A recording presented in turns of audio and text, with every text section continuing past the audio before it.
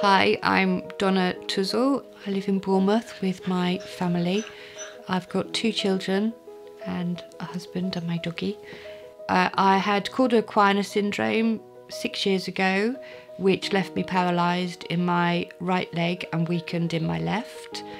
A year ago, I was diagnosed with stenosis of the spine, so I became paralysed in my left arm, and this year in both arms.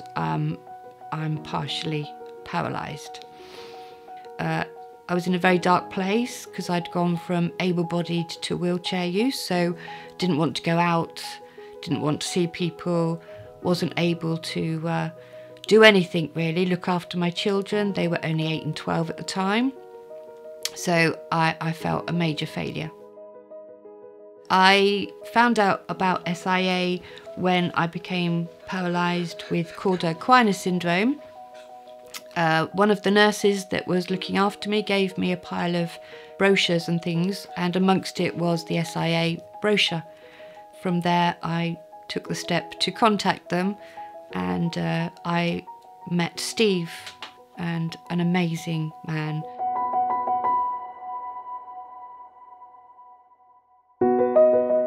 Last year, when I became paralysed in my left arm, I realised then I hadn't really dealt with the first injury. I just kind of got on. I think I just blocked everything out. I blocked everything and pretended that everything was okay. And that's when I called Ian. Ian was amazing. Ian would call me every 2 weeks, and it was virtual because of COVID. I would talk about my worries and the things I couldn't do and the things that really disturbed me. He would get it. He would get the fact that you couldn't run after your children, or you couldn't go shopping by yourself because you can't reach the top shelves.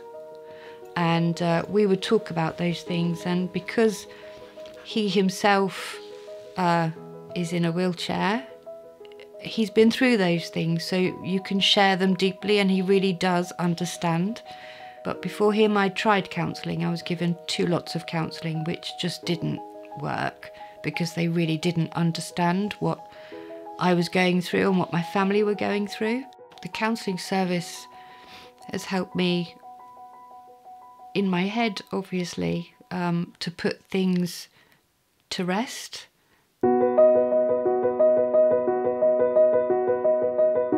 I think people forget that when you've had a spinal cord injury, your whole life changes. Your family dynamics change.